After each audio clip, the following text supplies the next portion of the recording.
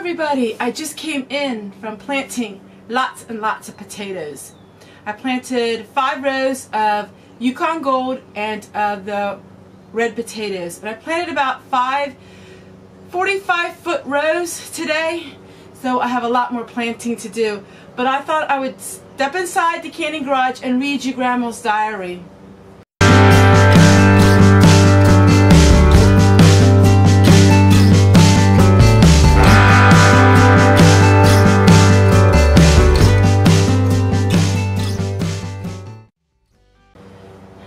This is from Grandma's diary, April 24th, 1942. Today Anna Mae was house cleaning for Simon's. I sowed parsnips, salsify, and beet seeds. School is over. So I'm going to go out and finish planting some of my potatoes, and I really want to get some of my spinach planted. You're going to see some upcoming videos of me planting my garden. Now, for those of you new to my channel, I have a large garden. But today's video is going to be making toilet fizzies. This is something we made last year, and it was such a success on YouTube and with us at home that we make it often. And I thought I would share with you a newer video of us making that. So today's video is the girls making toilet fizzies. Now, these toilet fizzies are all organic, and you can actually use them for many things other than for cleaning the toilet. In fact, I use it in a hot bucket of water, and I use it to clean my stainless steel sink. I use it to clean my refrigerator on the outside.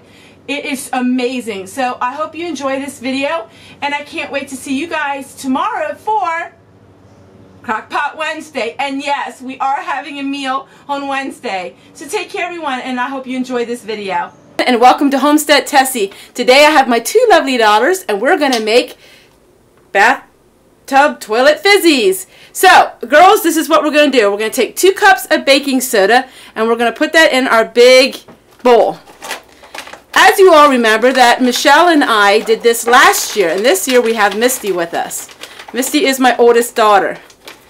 So, yep, we're going to put 1 in, and we're going to put 2 of the baking soda. It's just really simple. It only takes a few minutes to make. Alright, and to that we're going to add 1 scoop of the citric acid, and that is 2/3 cup. Even though mine's not 2/3, we're going to go with the half. Perfect. Now make sure you get the citric acid, and I'll show you what it looks like at the end.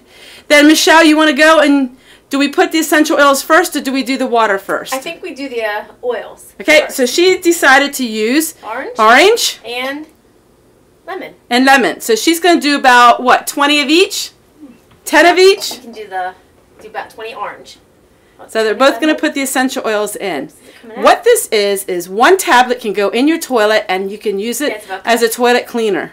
It's amazing. It's also all natural, and there's no byproducts in it.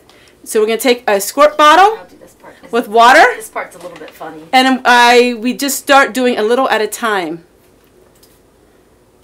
Do we need a spoon? We don't do anything, do we? I think, do we mix it maybe? I believe we do mix it. Okay, let me go get her a wooden spoon. So she's going to keep stirring that. She's going to keep putting that in. And then we're going to take a wooden spoon. You just mix it a little bit? And we're going to mix it. And it doesn't take a lot of water that we realized. So we're going to keep doing this, and we'll get back to you when it's the right consistency.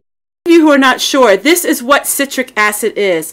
This one is organic, non-GMO. This is actually something that you use in tomatoes to give them more acid for canning. You can use it for all sorts of things. So what we do is we use it for our fizzies.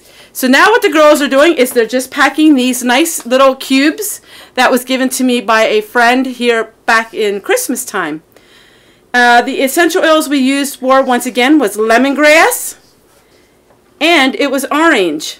So now they're packing them full, and you're going to wait 24 hours, and then they pop right out of the little mold that they're in, and we will put them in jars.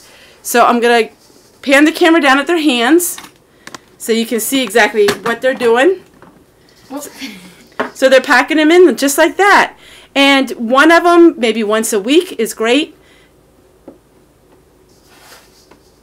So 1 batch will make about 1 tray. So There you go, everyone, and we'll get back to you. I'll get back to you in 24 hours and show you what it looks like when we're done.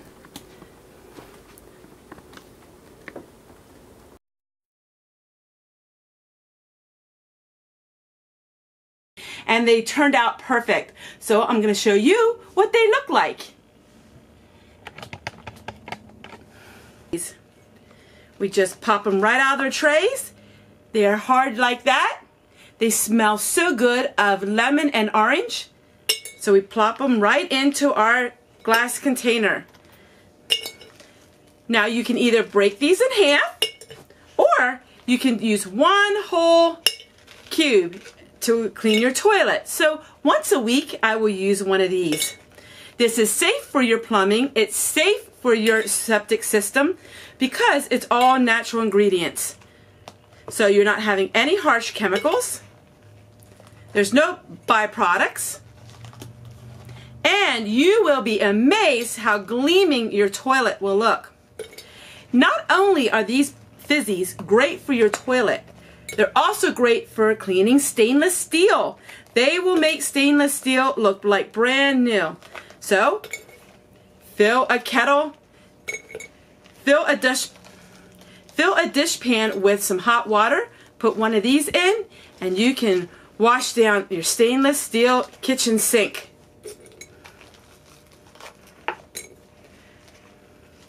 So much fun. It fills a whole big container just like this.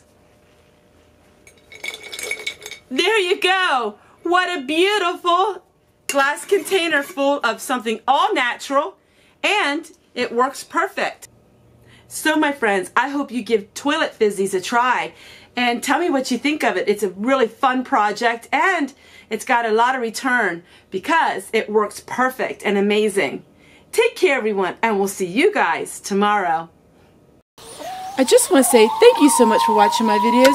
If you like this video, could you do me a favor? Could you share it? Thanks again, and we'll see you guys tomorrow.